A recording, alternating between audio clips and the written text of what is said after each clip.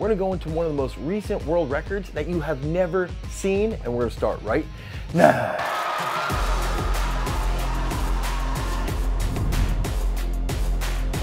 So in the realm of women's weightlifting, there's crazy competitions going on between the weight classes around the 49K class, where we've got Jordan De La Cruz and our own Haley Reichert battling for these spots. Then you look at the 59K class, and then you're looking at the 71K class, and you see the 71s internationally. You start to recognize this weight class is stacked. Toma is in there, Ecuador has a fantastic lifter in there, and then you start looking at, okay, the 81s, Ecuador's got another lifter in there. The 87s, even though it's not an Olympic class, they've got the return of Tamara Salazar, who also is an Olympic medalist. Is she gonna go down to 81, or is she gonna stay at 87 or go up to super heavyweight, where there's other players having a massive impact? And we start to see there's a lot of moving pieces in the realm of women's weightlifting. There's a lot of stuff going on. And that brings us to one key individual. When we're talking about Toma, we know that Toma has been dominant at that 64 class. We know that Toma was dominant when she moved up to 71. We know that things have been rolling her way for quite a while now as she's come back. Then we start to think about some of the important players. Okay, so think about, for me, Nessie Dahomes. Okay, so she won the Olympic title in the 76K class. Now she's moving up to the 81.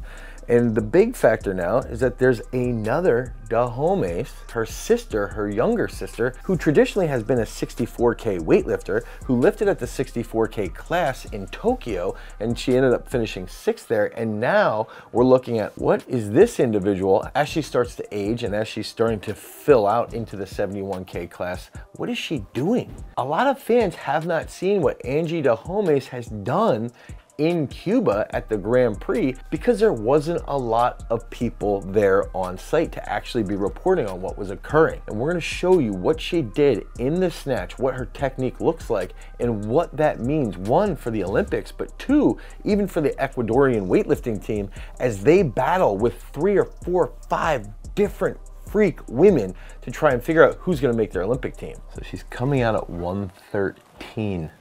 113. And I was fortunate enough that even when we were just down in San Bariloche in Argentina, I was able to witness her and her sister, Nessie, and what they were doing during training, what they were focusing on, what their technical aspects were.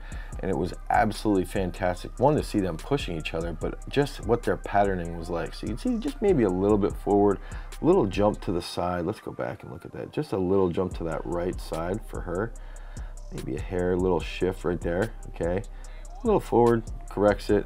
113 looks like a toy, okay? So she looks like she's starting to fill out. 71, definitely getting a little bit bigger, definitely getting stronger, clearly getting stronger, looks confident. Now, the other big factor that I think we've got to recognize is that 71 is a weight class that, one, it's loaded. And I want to just, let's look at that technique, okay? So right off the floor, she does a great job here with those knees clearing back, okay? Knees clear back. She stays flat-footed all the way to this point. And this is something that Quo does really, really well. I want to go back and highlight this. Let's go right here. Check that out. So she's still flat-footed when the bar is in her hip. Super, super upright position. And that helps her finish more vertical without getting super behind the bar right there. And then that big upper body finish with those elbows coming back and big punch. Now, one of the big factors is she has to post a total to be in the top 8. But not only does she have to post a total to be in the top 8, if she's in that top 8, she has to be ranked higher than at least 2 other people on her team. One of the aspects with Ecuador is that they have a very good super heavyweight lifter. They have an Olympic medalist in the 87K class, and they have an Olympic champion in the 81K class. And then they have Angie, who's coming in now and really, really starting to grow into her body. She's really becoming a phenomenal lifter. She's the younger sister. So now she is only 23 or 24 years old. She's typically been a 64K lifter. She just got 3rd in the 71s at the World Championships and is really starting to gain a lot of confidence. So there's a lot of factors at play. There's essentially 4 women fighting for 3 spots, and in turn fighting in 3 spots that are very hard weight classes, specifically the 71 and the 81K class. And there's a potential that one of their Olympic medalists may not make the team. A long shot here, but there's even further potential that one of the sisters might knock the other sister off the team. I don't foresee that happening, but it is a possibility. So let's keep watching. Let's see where she goes from that 113. Okay, so she's going to 117 here. That's a crazy, this is incredible, okay? So 117 is on the bar. She's doing a ritual, focusing on those positions.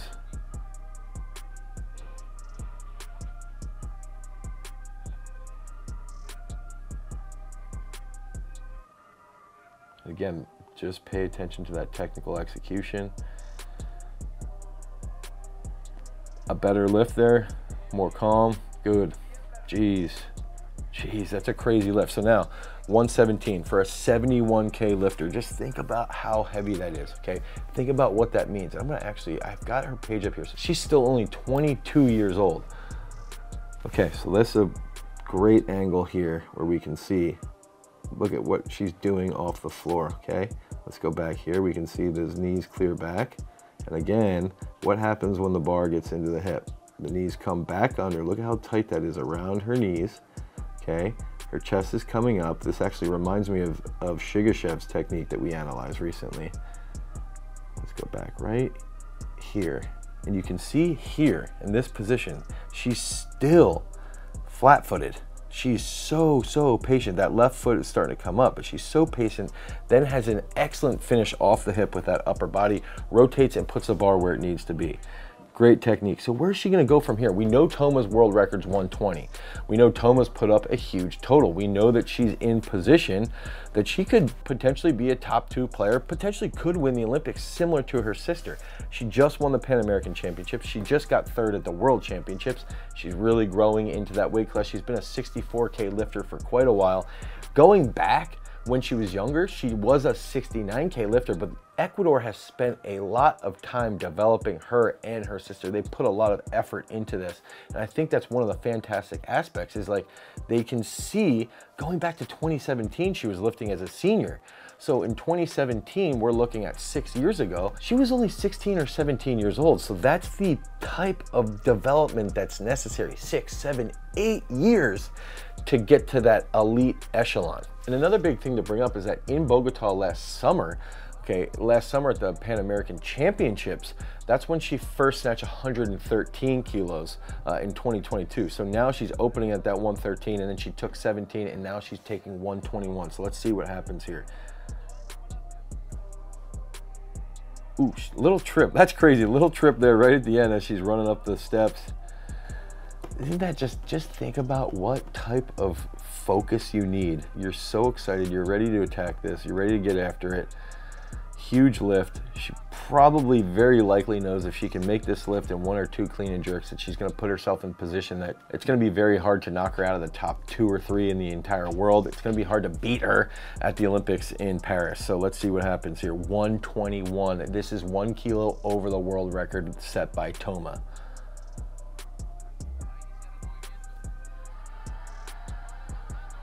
And even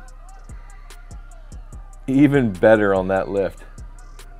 Even better technique, better patience. She sits in the hole, waits for it.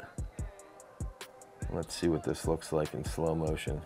That's just an absolutely huge lift. Most countries, if you're a 70K male lifter, that's a very good, strong lift. There's Dimas, so Piros is in there. And that's the other factor is like the US has 3 animals in the 71s. You know, Meredith Allwine, who's a world champion, Kate Vibert, who's a world champion, Olivia Reeves, who's a junior world champion, multiple absolute freaks. Okay, so let's see this technique. Let's go back, let's watch that again.